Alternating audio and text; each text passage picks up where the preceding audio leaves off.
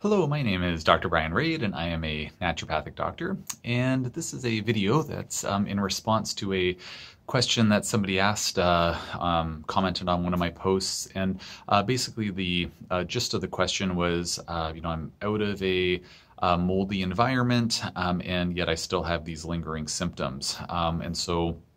I've heard that story a number of times over the course of time, and sometimes it's, I'm out of the moldy environment, yet I still have this persisting issue with fatigue or neurological symptoms or chemical sensitivities or electrical hypersensitivity syndrome or whatever it happens to be. The sort of nature of that, and I mean, like the specific answer to that person would be, talk to a clinician who's familiar with all of these things and get properly worked up and diagnosed and treated and all of that, of course. But just some kind of thoughts to think about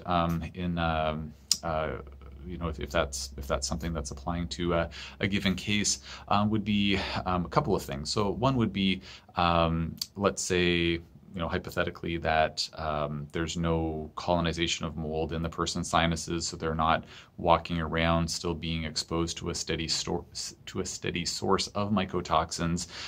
Then in that case, it might be that the effects from the mycotoxins from the mold have left their system in a state of disrepair.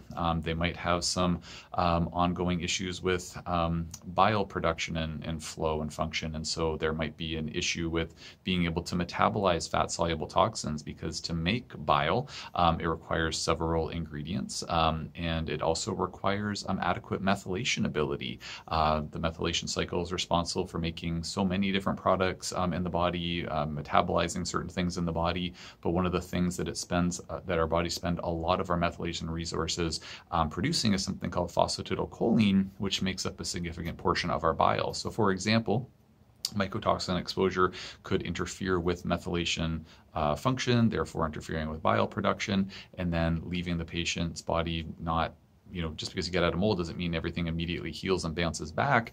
And so they might have more difficulty detoxifying things that are fat soluble, potentially through a mechanism like that. So they might be left with, say, chemical sensitivities. Another possibility is that, as I've posted in other videos before, mold mycotoxins are very detrimental to our mitochondria, our little energy producing units in our cells. And so if a person said, I'm out of the moldy environment, but I'm still feeling really tired and depleted, brain foggy, that type of thing, it might be that their mitochondria just have not been able to bounce back yet. And it can be challenging for them to bounce back if they don't have adequate sort of nutrient support, essentially. And sometimes we just can't harvest enough nutrients from our food to get our mitochondria back on track as quickly as we might want them to get back on track. So that could be another possible mechanism behind that. Another possibility is that it might be that there are other factors at play that were allowed to proliferate or become more of an issue because of the mold.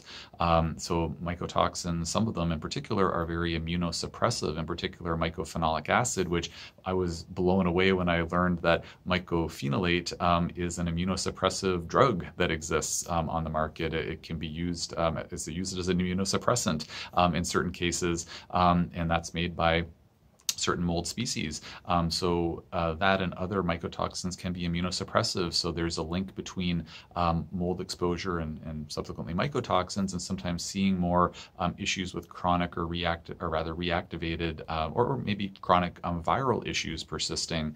So if the immune system was suppressed by the mold, the viruses come to the party, they contribute to some of these symptoms.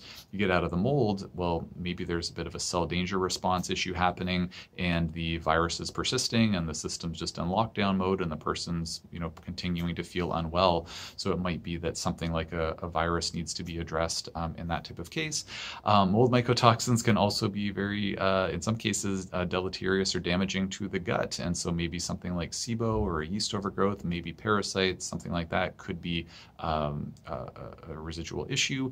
And so if that's happening, then that could be potentially driving symptoms. So I'd be more suspicious of that if that person in question said, I have these gut issues that are like digestive issues that are started after I was in the moldy environment, or maybe I had pre-existing issues with, say IBS, and then my symptoms got worse when I was in the moldy environment, and now I'm out of the moldy environment, and I'm still feeling unwell, and my gut issues are still quite notable. That would kind of feed into that possible explanation. So those are a few possibilities. Then the other scenario would be if maybe there was some mold colonization while the person was living in that moldy environment. They might be, as I think of it, and I say it to my patients all the time, you might be a walking mold incubator, and it's a gross thing to think about, but as I also am fond of saying to my patients, mold ultimately wants a few different things. It wants a place that's at a pretty decent temperature, so like not too hot, not too cold. So sinuses are a pretty good fit that bill. The mold wants humidity, which our sinuses are fairly humid, and then it also wants a food source. And there's plenty of delicious, to mold at least, stuff up in the schnoz, snot and debris and all these lovely things that are up there. So the mold, to my understanding, is very happy to live in the sinus, and if the immune system is compromised enough by mycotoxins or other things, then the mold could potentially colonize, and when it gets enough of a foothold, it could potentially be releasing enough mycotoxins to keep that immunosuppression going, and so the mold just, happily lives on in the sinuses even after you're out of that moldy environment. And that's something that we see in our practice when we do mold, our nasal swabs and cultures. We've sometimes seen like just crazy amounts of black mold or other types of mold growing on petri dishes. And then, of course, doing a urine mycotoxin test, even after a patient's sometimes been out of a known moldy environment for quite a while. Their current, work or living environment is, we're quite confident it's mold-free.